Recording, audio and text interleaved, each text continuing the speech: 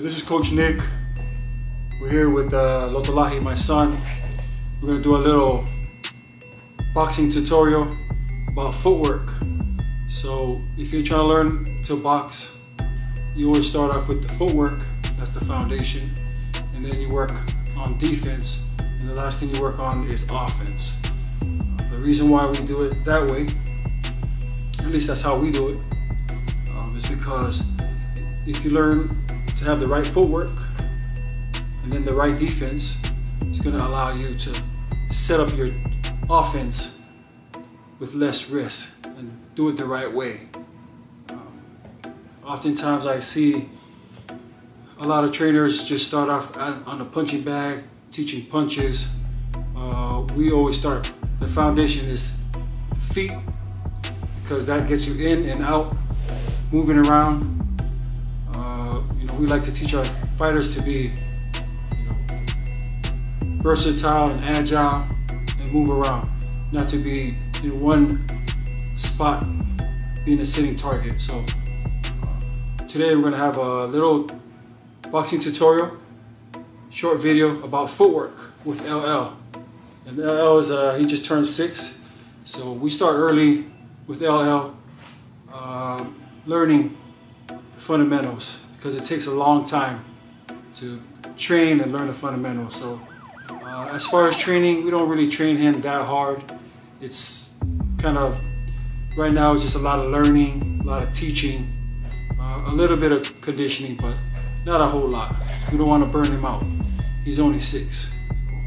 So, here we go with the tutorial.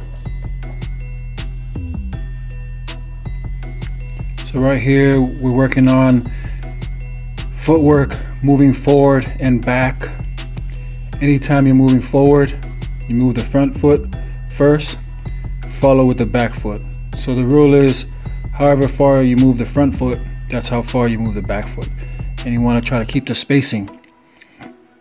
Obviously, when you're teaching young kids, technique's not going to be perfect, but as you continue to train, repetition, they get better and better. So footwork is something that you do every day, preferably in the beginning.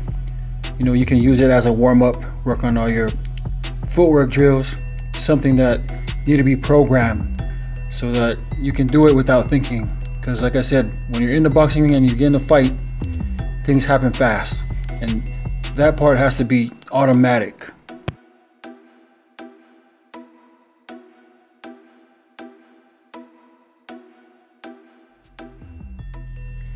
So this part we're working on moving side to side.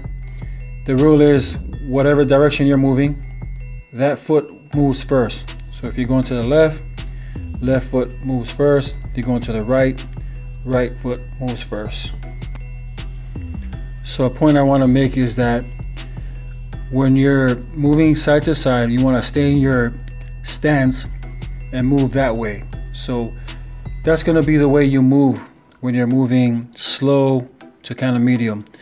But when you're trying to move fast, your footwork is going to be a little bit more square, so that way you'll be able to move faster.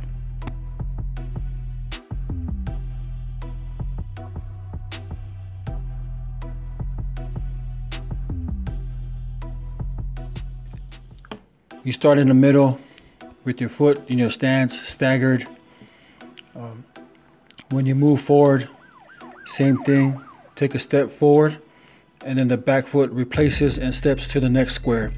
I like to use this square because it kind of gives the fighter a guideline of where to stand. So when you're starting off, this is a good way to teach them the proper movement and the spacing. And again, you can move forward and back or left to right, working with this drill. And I like to use this because it kind of gives them a guideline of the spacing and their movement. So at first, it's okay if they look down at their feet, but after a while, you want to look up and move your footwork and be able to see and use your peripheral vision to see what's going on the ground. Later on, we'll have other footwork drills that we do. It's a little bit more advanced. We use the same square box.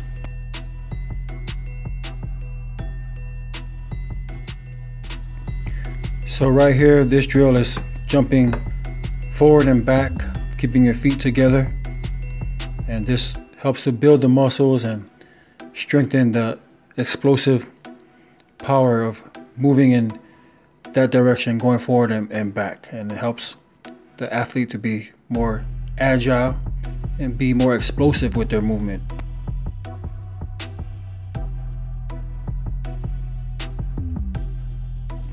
So in this next drill, it's the same thing, except just change the direction, hopping side to side. You know, again, helping the athlete to be quicker, faster. When you're in a fight, things happen so fast, and this part has to be automatic. This last drill is what we call shadowing. Helps the fighter to be able to judge the distance.